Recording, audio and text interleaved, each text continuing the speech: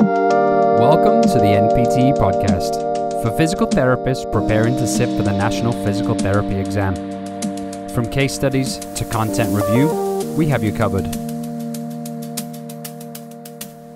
Hey everyone, welcome back to the NPTE podcast. This is Will Crane, your host. Thank you so much for joining me as we go through the content you need to know in order to absolutely crush the NPTE. So today, as we go through the content, we'll be doing a practice question related to the gastrointestinal system. As you know, as we go through this podcast, we're going through each of the FSBPT content outline body systems, trying to help you become not only accustomed to the content that'll be on the test, but also the style and type of questions that you're likely to experience on test day.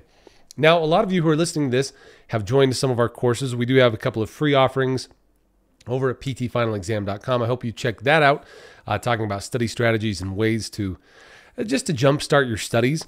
But each quarter we do run a full complement of courses, including our VIP course. That's the one that I run personally. It's where we go through the content sequentially through each of the systems.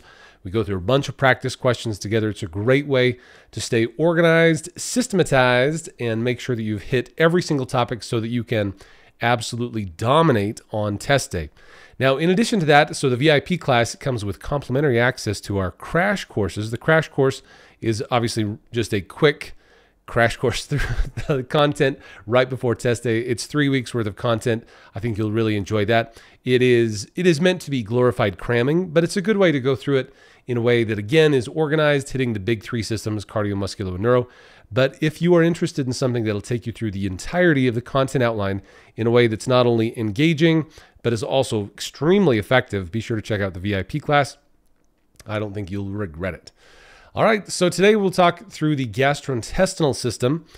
This is related to, on the NPT, the FSBPT's content outline, there's somewhere between 3 and 7 questions related to the gastrointestinal system. It does cover all 3 categories: examination, differential diagnosis, and intervention. However, if you look at the content outline, you'll get a smile out of this. You'll look at it and you'll say that gastrointestinal examination could have somewhere between 0 and 2 questions on it. So that's clearly not that many questions when you consider it could be 0. I mean, that's a little bit, maybe you've heard me talk about it. I'm sure I've mentioned this before, but it always cracks me up when you're listening to like a drug commercial or something that says serious, sometimes fatal episodes occur. It's like, wait a second, did you say fatal episodes? I don't want a fatal episode. So on the NPT, hopefully you don't experience any fatal episodes related to the NPT, but on the exam, you can expect somewhere between 0 and 2 questions related to the gastrointestinal system examination. Today we'll be talking gastrointestinal differential diagnosis, again, somewhere between 2 and 3 questions related to this, for a grand total of 3 to 7 questions on the gastrointestinal system. So without further ado, let's go ahead and begin. We'll talk through a practice question. I'll read it to you, and the answers, have you select your answer, and then we'll talk about it. A patient presents to the clinic complaining of epigastric pain radiating to the back, nausea, and anorexia. The patient's abdomen displays a bluish discoloration, and the patient reports significant abdominal distension and clay-colored stools. Which of the following disorders is most likely present? So you can see there's a bunch of signs and symptoms listed here. A patient presents to the clinic complaining of epigastric pain radiating into the back, nausea, and anorexia. The patient's abdomen displays a bluish discoloration, and the patient reports significant abdominal distension and clay-colored stools. Which of the following disorders is most likely present? Number 1, acute pancreatitis. 2, cholecystitis. 3, Crohn's disease. Or 4, ulcerative colitis. Again, that's acute pancreatitis, cholecystitis, Crohn's disease, or ulcerative colitis. There's a lot of itises there.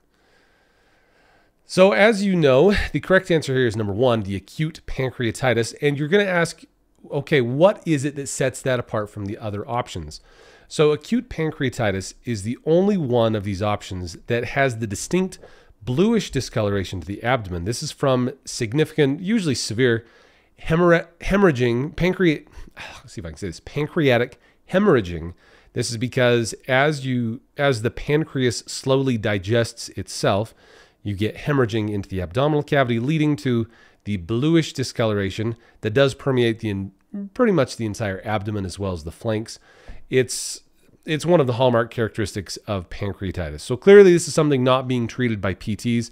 Rather, this would something to be of note, make what I would call expeditious referrals saying, hey, it looks like you've got something serious going on. I suspect the pancreas. Let's go ahead and get you over to your primary care physician. So the other options, the option that is the second best, or I guess the first loser on the options, is cholecystitis. No, so cholecystitis, as you know, that is when you have gallstones. So blockage of the biliary duct as bile leaves the gallbladder down into the digestive system. If there's any sort of blockage, then that's when you can get clay-colored stools, as well as abdominal pain, especially in the right upper quadrant related to the gallbladder. However, you would not likely see the bluish discoloration. So the bluish discoloration, that's what sets the acute pancreatitis apart from the others. The clay-colored stools could go either way, pancreatitis or cholecystitis, just because pancreatitis can eventually lead to cholecystitis, but it's a cause that then blocks up the biliary duct, then leads to clay-colored stools. So the point is that bluish discoloration, that's related to the pancreas. Clay-colored stools, so meaning that they're lighter rather than a dark color. They're a very light color, the stool. And so that leads you to suspect that the bile is not reaching the intestines on its way to digest all the food. And then finally, Crohn's disease and ulcerative colitis. These are actually both in the same family of diseases of inflammatory bowel disease. So these guys, ulcerative colitis and Crohn's disease, they're really just characterized by diarrhea, constipation, abdominal pain, decreased appetite, nausea, weight loss, skin lesions, and they can also lead to oligo or polyarthritis just because it's an autoimmune disease as you consider the actual cause of ulcerative colitis and Crohn's disease. But the biggest one, I think for the inflammatory bowel disease would be the diarrhea and constipation. And you'll say to yourself, how can you have both? Can you have diarrhea and constipation? The answer is yes. What happens is that the stool, the stool tends to congeal, but it doesn't pass as it should. And so eventually what happens is you start to get the diarrhea forming around the outside of the constipation block. So like people who have experienced bariatric surgery will often have difficulty with the terrible duo of constipation plus diarrhea. Just a little tidbit there, I suppose. Terrible to talk about tidbits and diarrhea and constipation. But in any case, acute pancreatitis has that classic bluish discoloration and can lead to clay-colored stools, as well as the epigastric pain radiating into the back, as well as nausea and anorexia. Excellent. So with that, we'll bring today to a conclusion. Thanks so much for joining. Again, I appreciate you as you go through and are going through, really we'll call it just a very arduous and difficult study journey. I'm glad that you have me along for the ride. I'm happy to be here. And I just want to say thanks. Thanks for all that you do. If you do get a chance, please go over and leave us a 5-star review over on Google Play or iTunes or wherever you listen to listen to podcasts on Spotify or wherever it is you listen to it.